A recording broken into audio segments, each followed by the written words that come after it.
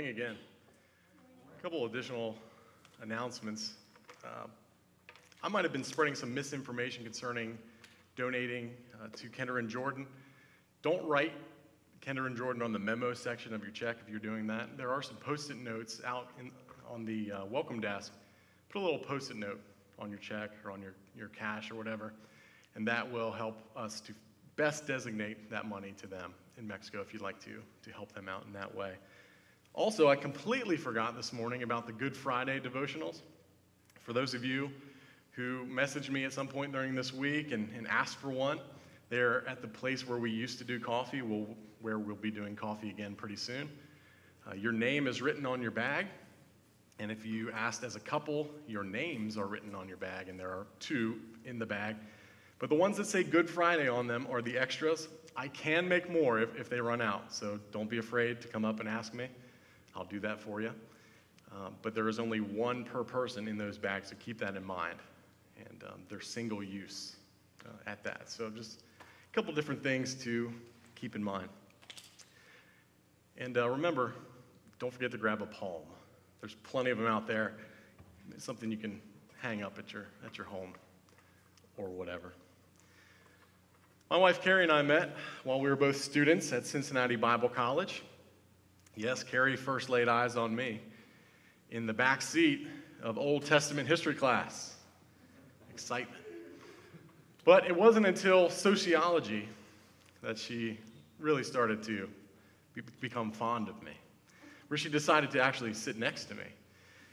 So we started talking, went on a few just casual dates, ice cream, coffee, stuff like that. But I decided I'm going to take this up a notch. I'm going to really work on reeling her in. So I came up with the most romantic date that I could think of as a 20-year-old guy. I took her to a hockey game.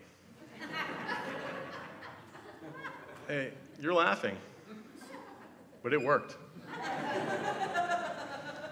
We've been married almost 16 years now, and look at us now. So guys, keep that in mind.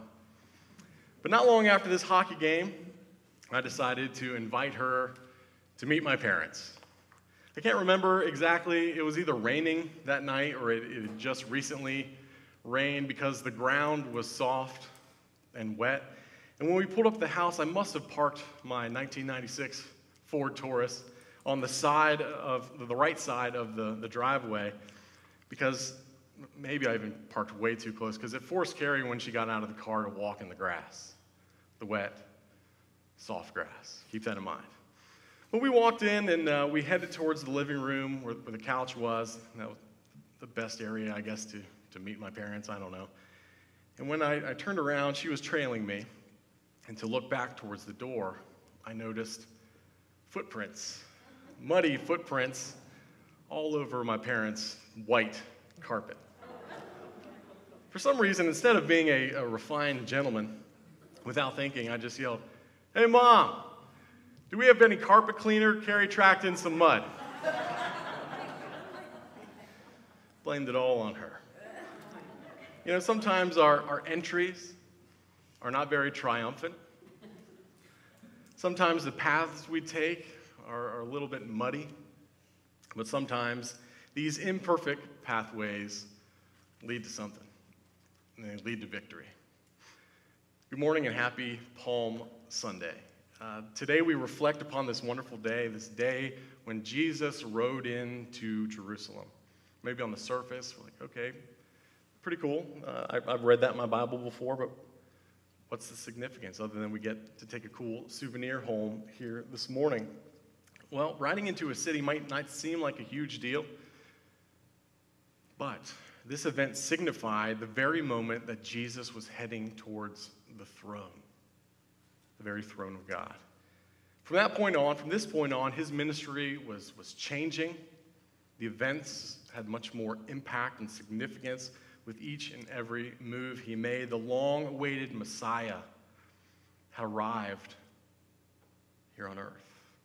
The anticipation behind all those hopes threw the crowd of Jerusalem into this amazing frenzy, and they burst forth in song and in praise. And this song and praise wasn't just willy-nilly happy, joyous. This was song and praise for a king, reserved only for royalty. They threw their cloaks.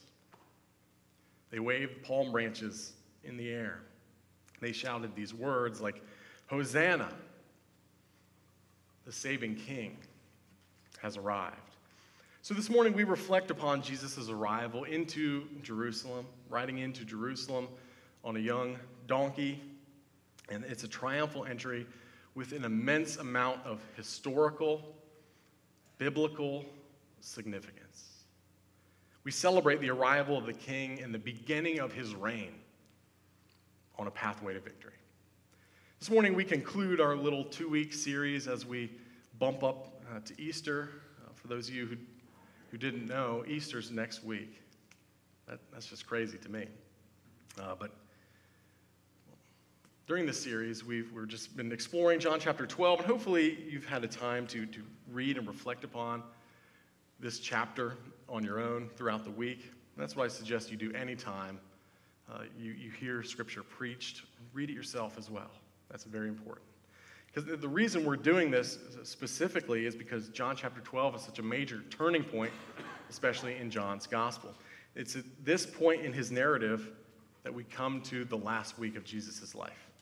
1 week until the cross. And as we said last week, the series, Pathway to Victory, you might see the picture on the graphic and think pathway, okay, it's the trek to the cross. That's not exactly what we're doing. We're not taking the actual road to Golgotha. No, we're rather just looking at chapter 12 and looking at the 3 accounts here, found here, and we're looking at what is to come and how John is alluding to what is to come and the beautiful victory of God's unfolding divine plan. Last week we explored 2 separate accounts listed here, 2 major events in this chapter. And we leapt over Palm Sunday. We leapt over the triumphal entry. So now we'll go back and look at that. This morning on this Palm Sunday, we celebrate. That's why we're here. We're here to celebrate the arrival of our King, his triumphal entry into Jerusalem. And like I said, this event is sandwiched between the 2 stories that we read from last week. So let's read, and let's kind of hook into what we read last week to kind of gain some of the proper context of where we were. John chapter 12, verses 9 through 11. Meanwhile, and this meanwhile follows Mary and the perfume. Meanwhile, a large crowd of Jews found out that Jesus was there and came not only because of him, but also to see Lazarus, whom he had raised from the dead. So the chief priests made plans to kill Lazarus as well. For on account of him, many of the Jews were going over to Jesus and believing in him.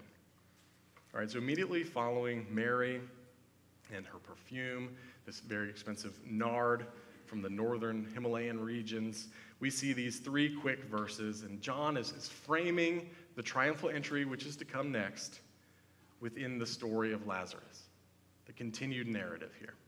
And as you can imagine, bringing someone back from the dead is an incredible event, an event that immediately would spread news across the region. As John tells us, large crowds began to gather. Someone brought someone back from the dead. Honey, we're taking a road trip. Let's go see this guy. Let's go find out what's going on. And they were there to see Lazarus, and they were there to see Jesus. They were there to see them both. And the fact that many crowds were gathering was ruffling the feathers of the chief priests. This was ruffling the feathers of the leaders of the time, and it increased this plot to kill them both. And they wanted to kill Jesus, and they wanted to return Lazarus to his grave. And that thought and that movement was just beginning to grow and grow very strong. And as we talked about last week here in chapter 12, this chapter is a major turning point, not only in John's telling of the account, but also in the life and ministry of Jesus. This, as we've been calling it, and I've been saying this over and over and over, this pathway to victory was beginning to just lay itself out and unfold this path towards the cross. Let's continue. Verses 12 through 15. The next day, the great crowd that had come for the festival heard that Jesus was on his way to Jerusalem. They took palm branches and went out to meet him, shouting, "Hosanna! Blessed is he who comes in the name of the Lord. Blessed is the King of Israel." Jesus found a young donkey and sat on it. As it is written, "Do not be afraid, daughter Zion. See, your king is coming, seated on a donkey's colt." John here is focusing on the crowd, this large crowd that has gathered in Jerusalem and in Bethany and then on their way into Jerusalem. The day before, the crowds were swelling in Bethany. I want to see this guy who was raised back from the dead. I want to see this guy who did the raising. And people caught on, and people caught wind. And this culture, this first century culture, well, I'm sure they could spread news even faster than some of us on social media. The oral culture was just abound with spreading news. That's all they had, so they did it well. And now this next day, if the crowds weren't already large enough that we know of in Bethany and of course in Jerusalem, things are getting even busier. Many scholars believe that roughly 50,000 people lived in Jerusalem just on your typical, normal, everyday. And during Passover, that number would immediately double. 100,000 people in the city. And we have people from all over. Religious pilgrims coming in just for Passover. We have people coming in from Galilee, and we have people following in from Bethany, as we read. And even last week, we read this wonderful and interesting account of Gentiles. These Greeks, non-believers, coming into town to worship. And this is recorded in Matthew, Mark, Luke, and John, and that's significant. When they're all on the same page with stories, you know that this is something that you need to pay attention to. This is something very relevant. Of course, it all is, but when they're all telling the same story, listen up. Jesus rides into town within the frenzy of the crowds, and we call this the Triumphal Entry. And we call this Palm Sunday. I want you to take a look at the palm leaf that you have in your hand, if you do. And if not, I'll pretend for a moment. We might see these in our churches once a year. Maybe outside that, they don't really hold any daily significance. We might see it and go, "Oh, okay, that's just a palm leaf. No big deal, leaves are leaves." For a Jewish Israelite, palms had become a great symbol of Jewish nationalism. It kind of defined who they are. It's not similar to this, but it's really the only similarity that I could come up with. It's like a Canadian and a maple leaf, in a way. I'm not Canadian, so I don't know the connection as well, but that's my assumption. But palms were waved in the context of, this is who I am. This is my heritage. This is my bloodline. And when I'm waving this is a royal thing. This is a bloodline thing. This is who I am. This is my heritage. The palms reminded the Jews of the great temple rededication. When they saw these leaves, they thought of the temple. Now, after it was destroyed, it was rebuilt again. And we did it as a nation, as a people. Palms reminded the Jews of the cherished celebration of Hanukkah and the Maccabean revolt and things like that. And the palms themselves were just a symbol of ruling power and royalty and authority and history. So for Jesus to receive a welcome that involved these branches, these leaves, it points to something more than just a branch off a tree. It points to hope, a depth of hope and a depth of security and mightiness and power directly towards this person that they were claiming in this moment to be king. To be king. This royal welcome grew, though. It grew even stronger. Not only was the crowd waving these palm branches that were reserved only for kings coming to town, but they were now beginning to shout. And they were shouting things that it should only be reserved for royalty. reserved for a king who just went off and conquered and has ridden back into town. Hosanna. Hosanna. Blessed is he who comes in the name of the Lord. Blessed is the King of Israel. Hosanna is an Aramaic word, which means save us now. You're looking to your king for security. You're looking to your king in trust and in faith and in hope. In their power, in their might, they can protect and they can save you. The enthusiasm of the crowd had grown in this mighty way, and it was now taking this royal turn, and you can imagine how that was affecting the leaders and the priests who were hearing such a thing, exclaimed and proclaimed towards Jesus. Whether the crowd fully even realized it or not, maybe they're just all caught up, just like a bunch of screaming people at a concert or something. You just kind of get caught up in the moment. The symbolism that was actually happening in their actions and in the words that were coming out of their mouths declared that Jesus is the one true king, the one that has been written about from days of old, the rightful heir to any throne. And it was within this moment that God was essentially opening up this beautiful door, this pathway, you could say, to set Israel free. Jesus, the one true king, is paving the path of freedom for his people, the long-awaited path, the path that people have been waiting for. During a time like this, especially. This isn't just any random day of the week. This is a time of Passover, the celebration of the Exodus. Jesus marks himself by doing this as the new Exodus, to set his people free, carving a pathway towards freedom, laying down a new covenant pathway between God and not just the Israelites, but God and all nations and all people. Now, as momentous and symbolic as this event and this moment truly was, not everyone understood what was going on. Not everyone understood the magnitude of this moment. Not even his disciples. Verse 16. At first, his disciples did not understand all this. Only after Jesus was glorified did they realize that these things had been written about him and that these things had been done to him. Maybe you remember back in 2014, or somewhere in, I believe, Napa, California, there was an earthquake, 6.1, caliber, is that what you say? Earthquake. And it happened around 3:30 in the morning.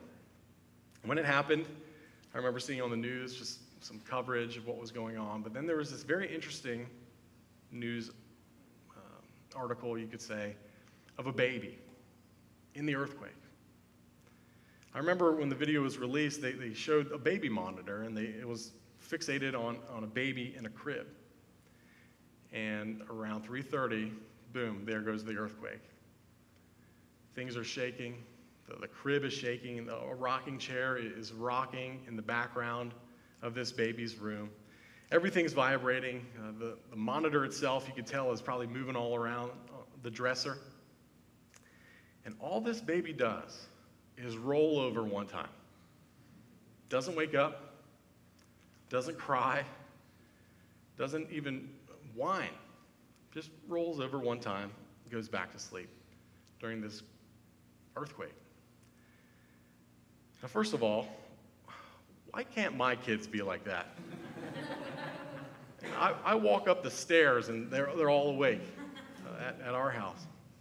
But secondly, and more the point, this kind of thing, sleeping through an earthquake, happened to our disciples here. And many others on that first Palm Sunday. They slept through the magnitude of the earthquake. They missed the very significance of the event that was actually taking place all around them. The earthquake was all around them. The mighty symbol of the arriving King Jesus was in their face, in their presence, but essentially, they slept right through it. They missed the significance. The crowds ultimately failed to understand the true nature of what was happening in that moment, the divine kingship of the arriving Jesus. And unfortunately, the disciples missed the mark too. Sure, the disciples might have seen the messianic nature, and I'm so glad that afterward they went, oh, we missed that. They went back and they searched the Old Testament scriptures and said, wow, can you see the things that were prophesied that happened in Christ?